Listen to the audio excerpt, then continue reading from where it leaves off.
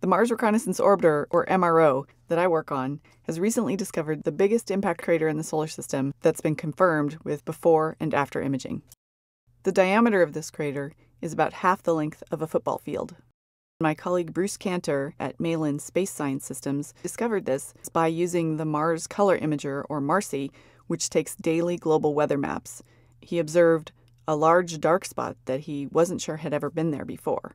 Searching through many of the images, Bruce was able to go back in time to try to pin down if this spot was there on one day and not on another day.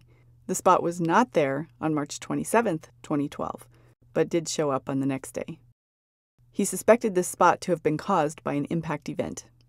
Using the context camera, we were able to take higher resolution images, and we were able to see two craters where that dark spot occurred.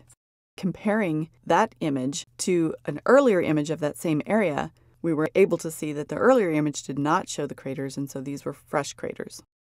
We have an even higher resolution camera, HiRISE, able to resolve features as small as a kitchen table. Using the HiRISE camera, we were able to see a dozen or so smaller craters scattered near the two bigger ones. The small craters and the two larger ones may have been caused by an impactor coming through the atmosphere and breaking into many pieces before hitting the ground.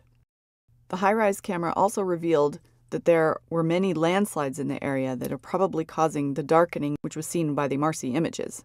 These landslides could have been caused by a shock wave from an explosion in the atmosphere or by the ground impacts that excavated the craters.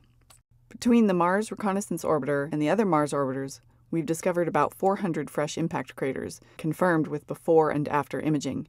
However, this is the only time that we've seen a fresh impact using the MARSI weather camera, and the only time that we've been able to pin down the time of impact to such a small time window of one Martian day or sol. We're interested in understanding the current rate that impactors are hitting Mars and the other planets, and we also are interested in what are they excavating from the subsurface. And in some cases, they're excavating water ice, and that tells us where on the planet subsurface water ice exists.